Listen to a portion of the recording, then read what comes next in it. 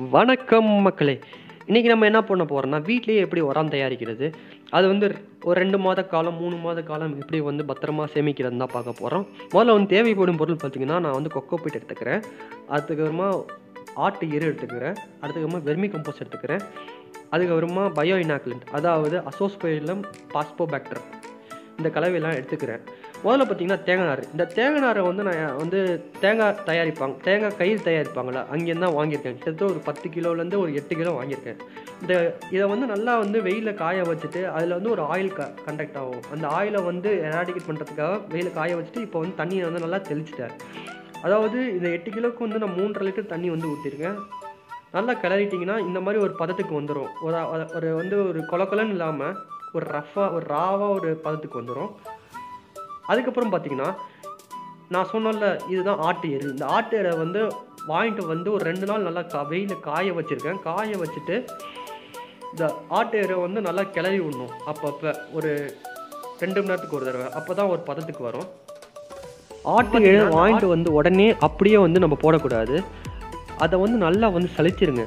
சலிச்சிங்கன்னா அதில் தேவையில்லாத சீடு, அதாவது வேறு பிளான்ட்டோட சீடு, இந்த மாதிரி தேவையில்லாத வீடு சீடு, அந்த மாதிரி களை சீடு எல்லாமே இருக்கும். அந்த சீடை வந்து நம்ம எராடிகேட் பண்ணிவிட்டு நல்ல ஒரு பதமுள்ள ஒரு ஆட்டு எரை வந்து இந்த பக்கம் வந்து நம்ம எடுத்துக்கலாம். இந்த ஆட்டு எரை வந்து பார்த்திங்கன்னா அவ்வளோ சின்ன சின்ன பேப்பரு, பிளாஸ்டிக்கு அந்த மாதிரி நிறைய இம்ப்யூரிட்டிஸ் இருக்குங்க. இது பார்த்திங்கன்னா நம்ம கார்டன் அதாவது வீட்டில் போடுற தோட்டத்துக்கு பார்த்திங்கன்னா ரொம்ப கேடு விளைவிக்குங்க.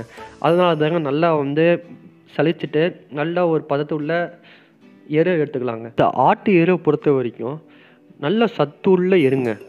கம்பேர் டு பசுமாட்டு சாணம் இந்த மாதிரி சாணத்தை பொறுத்த வரைக்கும் இது வந்து ரொம்ப வந்து எஃபெக்ட் உள்ளதுங்க. வீட்டுக்கு பர்பஸ்க்கு போகிறோம். பார்த்திங்கன்னா இது எப்படி பதத்தில் இருக்குன்னு பாருங்கள். இதை பார்த்திங்கன்னா ஆல்மோஸ்ட் சலிச்சு முடிச்சாச்சு. பார்த்திங்கன்னா இது வந்து சலிச்சு நல்லா சின்னதாக கிரைன்ஸ் ஆகிடுச்சு. இது பார்த்திங்கன்னா இதில் கிட்டத்தட்ட ஒரு 10 கிலோ இருக்கும், இதில் ஒரு 8 கிலோ இருக்கும். இப்போ பார்த்திங்கன்னா வெர்மிகம்போஸ்ட் வந்து நான் வந்து ரெண்டு பேசன் ஃபுல்லாக எடுத்துக்கிறேங்க. இந்த 2 பேசன் பார்த்திங்கன்னா கிட்டத்தட்ட ஒரு 2.5லேருந்து ஒரு 3 கிலோ வரைக்கும் வருங்க.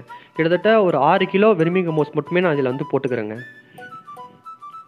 பார்த்திங்கன்னா வெர்மிகம்போஸ்ட்டை வந்து நல்லா அந்த எரு மேலே வந்து போட்டு நல்லா வந்து ஸ்ப்ரெட் பண்ணி விடுங்க. நல்லா கையை வச்சு நல்லா ஸ்ப்ரெட் பண்ணி விட்டிங்கன்னா, அதுக்கப்புறமா ஸ்ப்ரெட் பண்ணிவிட்டு நல்லா வந்து மிக்ஸ் பண்ணுங்க.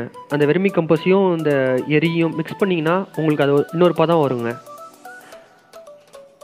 கிட்டத்தட்ட நான் 2 தடவை மிக்ஸ் பண்ணேங்க. இந்த வெர்மிகம்போஸ்டையும் இதையும் தேவையில்லாத அந்த பெரிய இருக்கிறதெல்லாம் நல்லா உடச்சிட்டு நல்லா வந்து மிக்ஸ் பண்ணிக்கோங்க.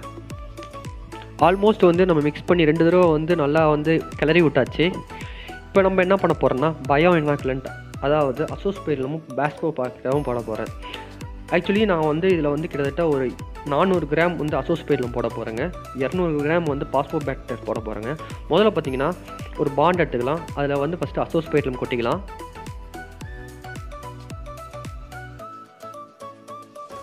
இப்போ இன்னொரு பாக்கெட் அசோஸ்பைரிலம் மொத்தம் வந்து 400 கிராமுங்க. இப்போ அசோஸ்பைரிலம் மட்டும்.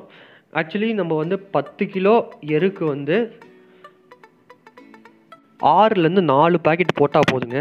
நம்ம இப்போ வீட்டு தோட்டத்துக்கு போகிறதுனால நான் வந்து ஒரு 2 பாக்கெட் மட்டும் தாங்க நான் ரெக்கமெண்ட் பண்ணுறேன். அதுக்கப்புறமா பாஸ்போபாக்டர் ஒரு பாக்கெட் போடலாம். இதுவும் அதே மாதிரி தாங்க 10 கிலோவுக்கு 4லேருந்து 6 பாக்கெட் போடலாங்க எருக்கு.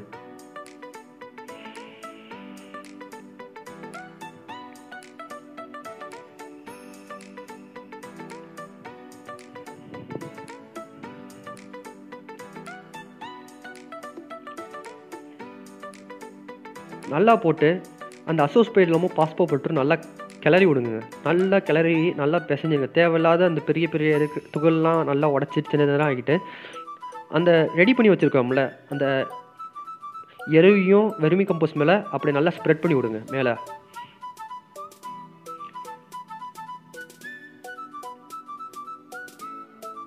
இப்போ பார்த்திங்கன்னா நம்ம இந்த தேங்காய் நாரை எடுத்துக்கலாம். இந்த தேங்காய் நாரை நல்லா வந்து ஆல்ரெடி வந்து தண்ணியில் போட்டு கொஞ்ச நேரம் வந்து ஊற வச்சு ரெடியாக இருக்கிற தேங்காய் நாரை எடுத்துக்கிட்டு நல்லா பரப்பிடுங்க. நல்லா வந்து பரப்பிட்டு இப்போ பார்த்திங்கன்னா அந்த எஃப்ஓஎம் அதாவது அந்த ரெடி பண்ணி வச்சுருக்கிற எரு வெர்மிகம்போஸ்ட் அசோஸ்பைரிலம் மிக்ஸ் பண்ணியிருக்க அந்த கண்டென்ட்டை எடுத்து இந்த தேங்காய் நாரோட மிக்ஸ் பண்ணுங்க, மேலே போடுங்க. ஃபஸ்ட்டு எல்லாத்தையுமே நல்லாவே போடுங்க.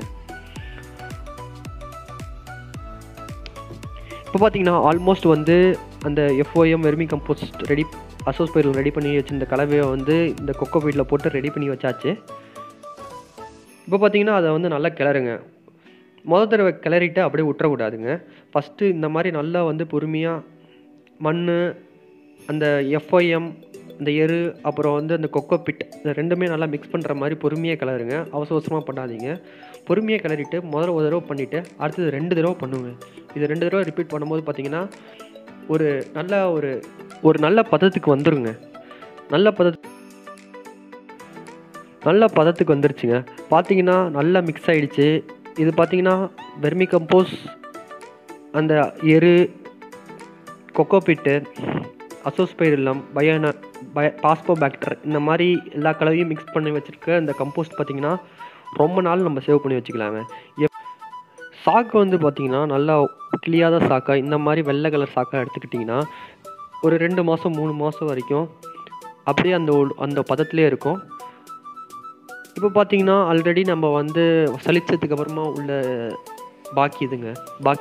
இந்த பாக்கி ஏறுனா என்ன பண்ண போகிறோன்னா திரும்பி வந்து காய வச்சு அதை வந்து நல்லா வந்து ஒரு சாக்கில் உள்ளே வச்சு நல்லா வந்து அடிச்சிட்டோன்னா அது வந்து திரும்பியும் அதே மாதிரி நல்லா ஒரு சின்ன சின்ன பதத்துக்காக வந்துடும். திரும்பியும் இதை வந்து எடுத்து வந்து யூஸ் பண்ணிக்கலாம். திரும்பியும் இதை வந்து சலிச்சுட்டு தான் திரும்பி யூஸ் பண்ண முடியும். ஆக்சுவலி இந்த பயோஇனாக்குலண்ட் ஏன் வந்து சேர்த்துருக்கேன்னா, பயோக்குலண்ட் என்ன பண்ணுதுன்னா அது பூச்சி விரட்டியாகவும் இருக்குது, அதுக்கப்புறமா அதாவது நோய் விரட்டியாகவும் இருக்குது. அதாவது கம்போஸ்டில் இதை வந்து இந்த கம்போஸ்ட் நீங்கள் என்ன பண்ணலான்னா தேவைப்படும் போது, அதாவது கார்டன் சாயிலோட வந்து நீங்கள் வந்து மிக்ஸ் பண்ணிக்கிட்டு நம்ம அப்பப்போ யூஸ் பண்ணிக்கலாங்க. இந்த மாதிரி ரெடி பண்ணி வைக்கும் போது பார்த்திங்கன்னா ரொம்ப ஈஸியாக இருக்கும். அதுக்கு நம்ம எல்லாத்தையும் தேடி போகிறதுக்கு பதிலாக தேவைப்படும் போது எடுத்து டக்குன்னு யூஸ் பண்ணிக்கலாம். பிடிச்சிருந்தா லைக் பண்ணுங்கள், ஷேர் பண்ணுங்கள்.